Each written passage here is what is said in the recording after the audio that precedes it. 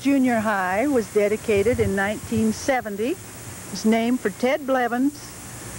And the school is at the 2101 South Taft Hill.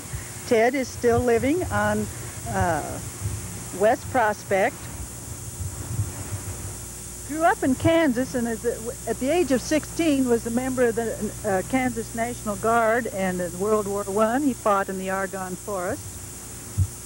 In 1925 to 1940 he was the director of physical education and the coach in Fort Collins. He was a basketball coach, and it would not be surprising to know that their first son Teddy was born on the night of a basketball game. So Margaret went to the hospital and had Teddy, and Ted went to the basketball game. From 1940 to 1965, he taught math at Lincoln Junior High. He was a Sunday school teacher for 15 years. He sponsored the High Y for 15 years. Ted was much in demand as a substitute teacher until the last year or so, till just great. Everybody loves Ted Blevins. Even some of the ones that had experienced his application of the walnut paddle that he had when he was in school. He had this paddle, and he was apt to use it on occasion on some of the students, and in return afterwards the students always got to sign the paddle. And I think eventually it became a status symbol to have your name on Ted Blevins' paddle. Hi, this is Don Baker, and we're here today with Theodore Roosevelt Blevins, who Blevins was named after, on June 21st, 1983. Mr. Blevins, when were you born? September 20th, 1898. And where were you born? Oskaloosa, Kansas. Oskaloosa is a small town about halfway between Kansas City and Topeka. If you count all of them in the cemetery, you'd have about 1,000 people. Where did you go to school? Oskaloosa High School, Washburn College in Topeka. I went to school in France at Le Vendôme. Do you want to write that down? You can skip it if you want to. That was a French military school, which during the war they turned over in training for United States troops. I was sent down as an instructor in grenade throwing. So that's part of my education. And I had my master's degree from Colorado State University, counseling and guidance. I understand you're an athlete. Can you tell us some about that? Well, I happened to be born with a lot of muscle and get up and go, and I played football and basketball and track. I got a scholarship to Washburn University. I graduated with the highest grades in my class, and at that time the state gave a scholarship to the outstanding student in each school over 500 population. So I had 2 scholarships, so it didn't cost me too much. And I lettered in college in football and basketball and track. Had a total of 10 letters. So I got along pretty well. Yeah. I understand you got a letter from Theodore Roosevelt. Can you tell us a little about that? Well, I had, sounds like bragging maybe, but it isn't. I had quite a school record. My average for the 4 years was 92.5, I believe. And someone sent in my record. I was on the debate team and oration and so forth, and all the sports, and I didn't know anything about it until I got this letter from Roosevelt congratulating me on my record. So I have it framed and hanging on the wall. Were you named after Theodore Roosevelt? Yes, and the queer part of it is my dad was a staunch Democrat, but he thought Roosevelt was a wonderful guy, so he named after him. It's a pretty big name to carry around, you know. I understand you were in World War I. How long were you in there and where were you? Well, I was a junior in high school. A reserve officer in the United States Army came to our town and organized a National Guard unit. And he got people from other neighboring towns. We had a full unit. We were given uniforms, we drilled, got paid for it.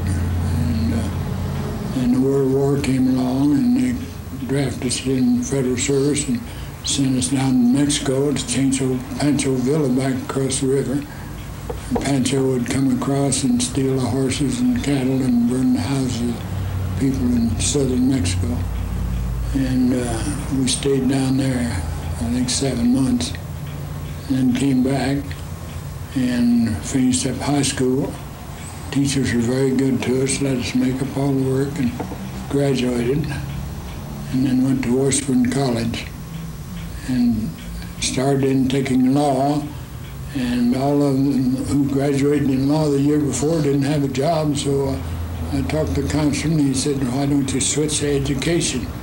So I switched to education and majored in athletics, coaching, and so forth. That's about it. Where did you teach when you became a teacher?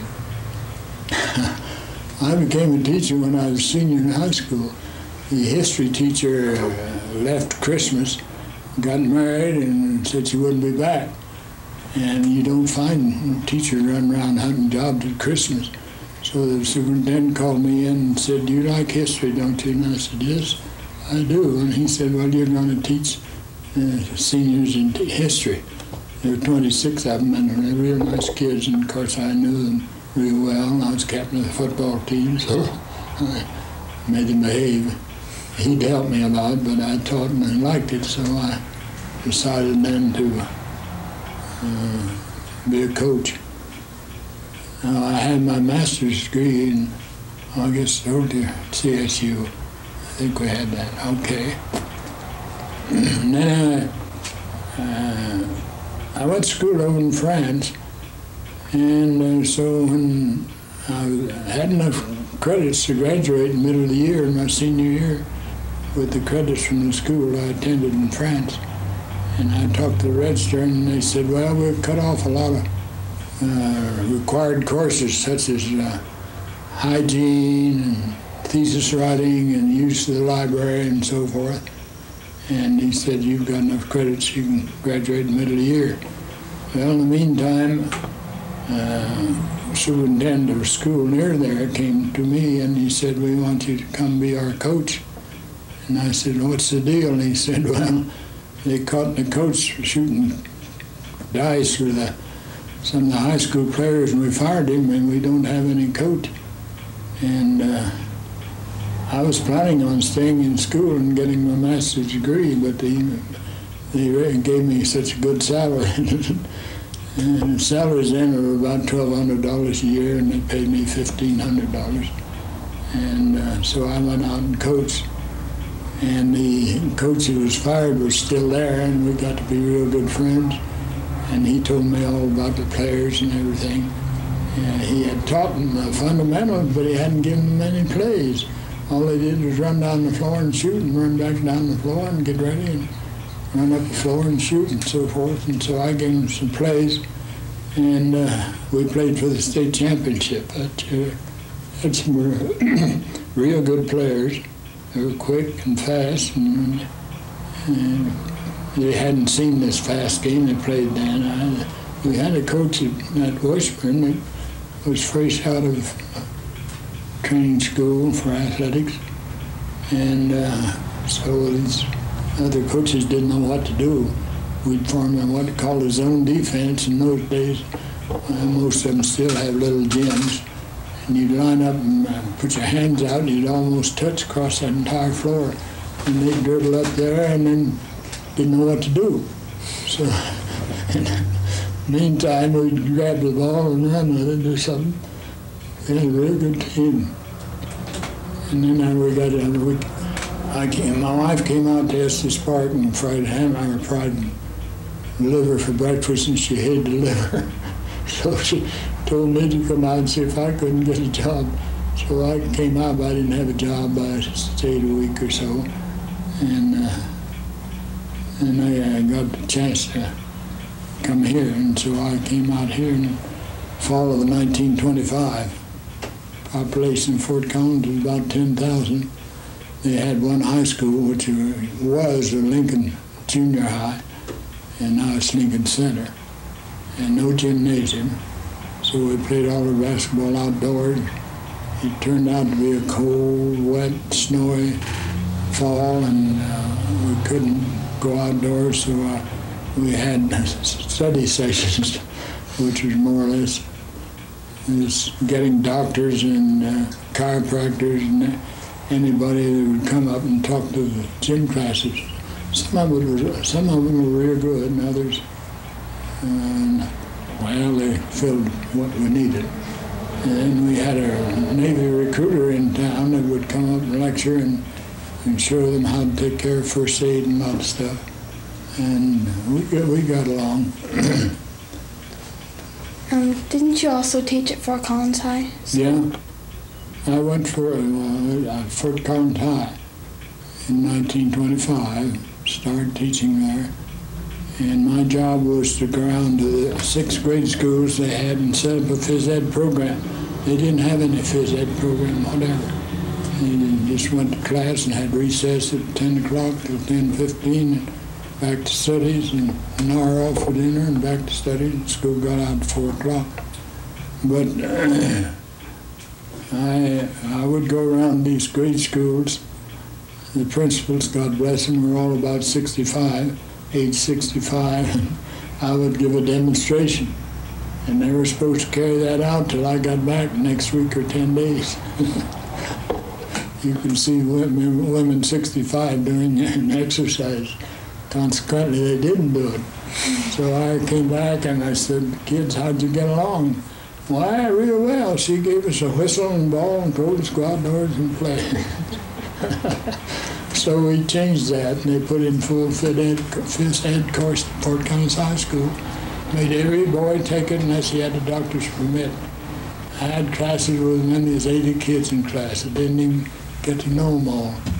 But I gave them a lot of military drill and stuff, and we got along. And then they got the gymnasium built, which was still too small for the crowd. It only seated about 500 people. And they'd stand out in the halls and look in the windows or try to see the games. We had a real good team. I enjoyed it very much.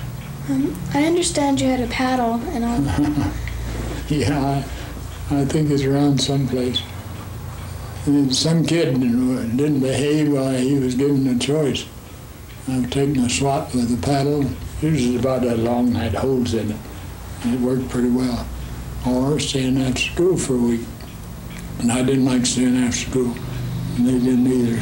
And I didn't have to make them stay after school. I made them come to school half an hour early because I had football coaching after school. And they could write their name on the paddle. And for instance, some kid come in, pick up a girl's book and throw it out the window. What would you do with it? I paddled them. And never had anybody object.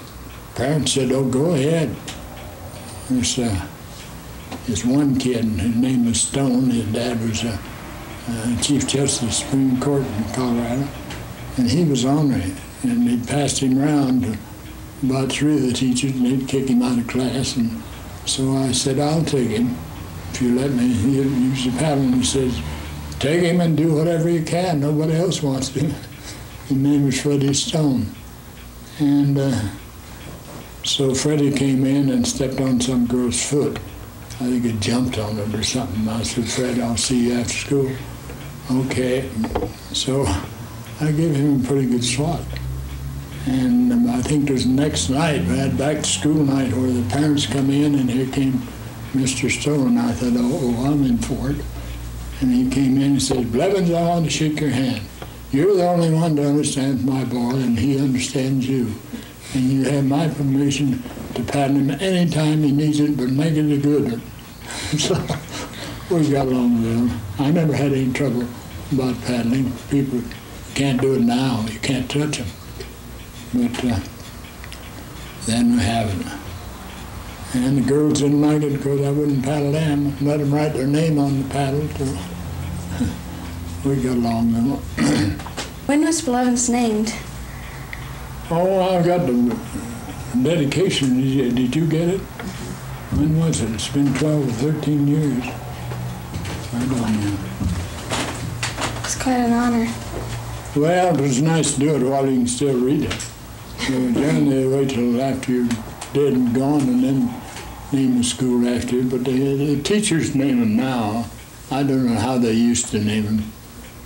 Get after some noted person, I guess. But now the teachers name them. I was head of the committee. We didn't make it public. Didn't get one named Shepherdson. She was a real fine teacher, especially with kids that were having trouble. She never got outside or anything. She was always at school early and always stayed late and took care of the kids that were having trouble. So we didn't have much trouble in getting one named after her. I understand there were trolleys back then. What were they like? Well, there were streetcars. They were about as, they weren't as long as this room. And you got on, I think there's only one door. No, I guess there were two. No, they made them come in and go out the front door so the motorman could collect the fee. And there were four of them in town. One of them came down College Avenue and went out and went down Remington. One of them went out to City Park and turned around and came back. They're trying to put that in again now, but it would spoil the looks of it, I think. And then one of them went north, and they all met at College and Mountain. And so one of them would go out, and then the next one would go out, and the next one. But they got the kids there. They were kind of on me sometimes. They pull down the trolley and jump up and down on the back end of the bus, and the bus would jump the tracks, but then the motorman would generally just took it in stride, and we got along. I think they charged a nickel then, seems to me like. Wasn't very much. This is a lovely house. I understand you collect antiques. Can you tell us a little bit about that? My wife was an antique collector. We moved out here in 1925, and we had a cedar chest, and she wouldn't leave Kansas without bringing her sewing machine on.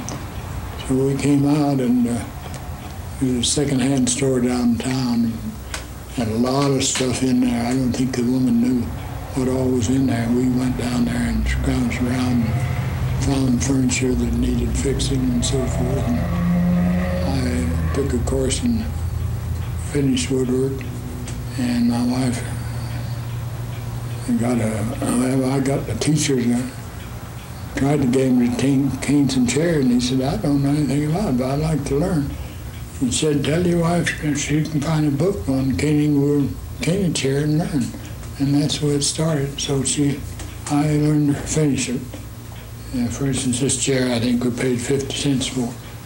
It had just a canvas top in it, and we fixed it up with a pretty good chair.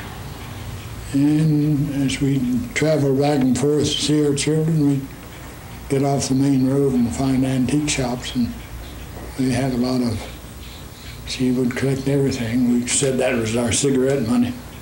And that's where we got started. We just kept going. This table was about this much higher. And we went in and cut the legs off and put braces on, refinished it. It had 3 coats of paint. One of them was black and the other one was green. I forget what color the other one was. Quite a job to take it off, but we did it. Well, thank you. This is Don Baker, and we're glad we got to interview you. Thank you.